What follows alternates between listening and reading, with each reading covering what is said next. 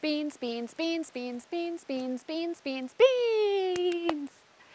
Aloha, I'm your Mina Van Dyken, MD. I'm a surgeon by trade, but my true passion is helping people just like you obtain and maintain optimum health. Today's video, it's a fun but a super useful one. It's all about beans and gas. We've all heard about it, and maybe we've even experienced personally how beans can cause us to be bloated or gassy. Sometimes, this can be a really embarrassing problem. So embarrassing, in fact, that people decide they never want to eat beans. Well, my friends, that I must say is a very poor decision. Beans and legumes are an important part of the Mediterranean diet, which has been found to protect against heart disease, dementia, cancer, and other chronic illnesses. Beans, in fact, are the only single food that has been linked to a longer lifespan. In this study, legume consumption was the most important predictor of survival in people aged 70 and older. So we really should try to get beans in our bodies every single chance we get. What do we do then if we are one of those people who every time we eat a bean we get super gassy and bloated? Well, lucky for you, I have got 7 tips to help you combat this problem. Before we get into that though, let's talk about exactly why beans cause digestive issues.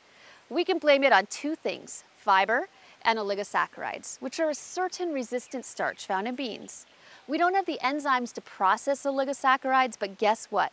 Our gut bacteria do. So these oligosaccharides travel to the large intestine where our gut bacteria digest them, ferment them, and release gas in the process. Oh, and one more thing to cover before we get started. The medical word for gas or farting is flatulence. Flatulence. You'll hear that word a few times when I talk about scientific papers that were reviewed. The connection between beans and flatus was first described in the scientific literature in 1966, when a paper was published in the American Journal of Clinical Nutrition titled, quote, "Effect of bean diets on concentration of carbon dioxide in flatus," quote. The connection between beans, oligosaccharides, and flatus was described 1 year later in 1970. The oligosaccharide content of dried beans ranges from 25 to 50 milligrams per gram. Scientists soon found that oligosaccharides, in addition to causing the intestinal issue, have health benefits.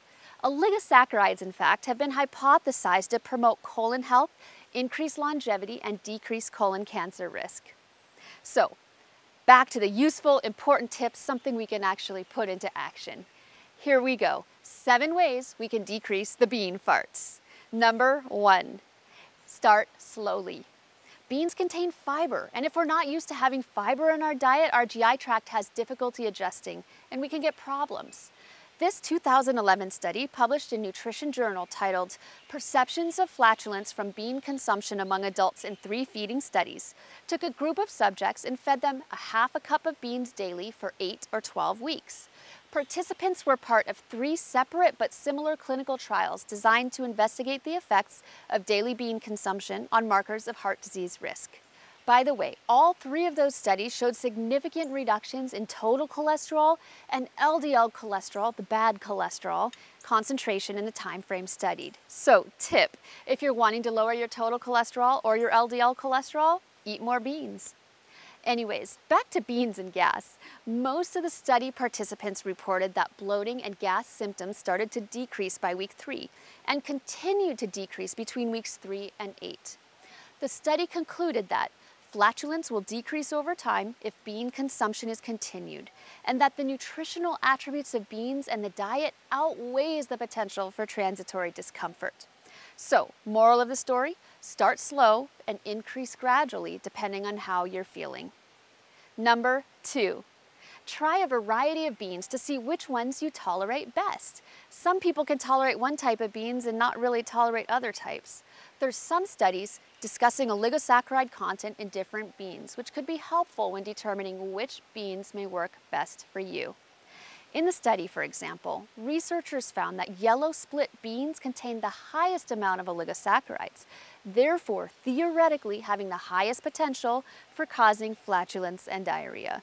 They then found that garbanzo beans or chickpeas had the lowest amounts. It's important to remember, though, that every person is different. It'd be a good idea to be a bit scientific and keep a food journal, recording the type of beans you eat and the amount of flatulence that results for you. Honestly, this strategy of keeping a food journal is a good idea for anyone who suffers from GI issues.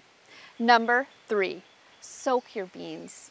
Soaking your beans is actually a little controversial. There's one camp that will tell you soaking decreases digestive issues, and there's another camp that says, yeah, that's true, but soaking also decreases nutritional value of your beans.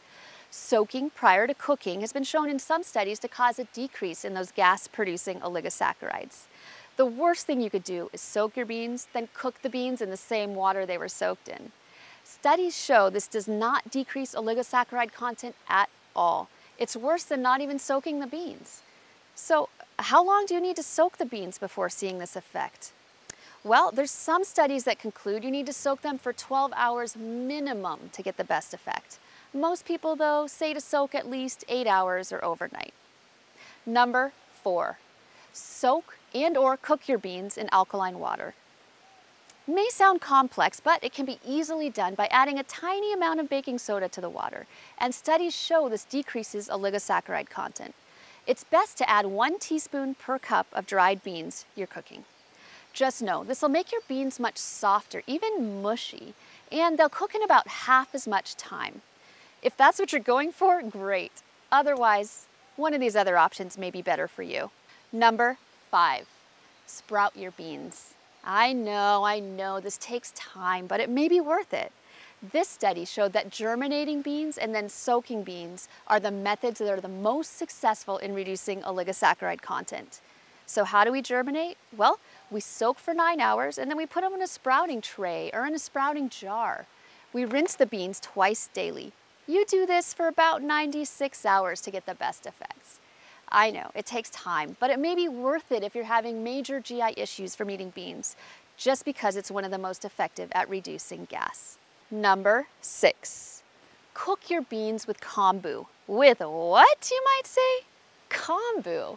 It's a seaweed that can be bought at most health food stores, Asian stores, or online. Kombu, or Saccharina japonica, has alpha-galactosidases. That's the enzyme that breaks down oligosaccharides, the enzyme we don't have. If you're a fan of canned beans, some companies sell their beans after cooking in kombu. I've got no affiliation with this company, but Eden Foods is one brand that cooks their black beans with kombu. There's some other additives that have been passed down from generation to generation in certain cultures, and these reportedly decrease the gas potential of beans. Things like that Indian herb asafoetida, I can't even say it right, asafoetida, the German herb epazote, cumin, and ginger. Add them if you like, but there's no real scientific evidence they work. Last but not least, number 7. Take an over-the-counter product like Beano. It's basically alpha-galactosidase, that enzyme that breaks down oligosaccharides, the enzyme we don't have. Research shows it does work when it comes to preventing gas from beans. This study from 1994 was a double-blind crossover study where they fed everyone meatless chili. One group was given Beano, alpha-galactosidase, and the other group was given a placebo. They found a significant decrease in gas in the group getting alpha-galactosidase.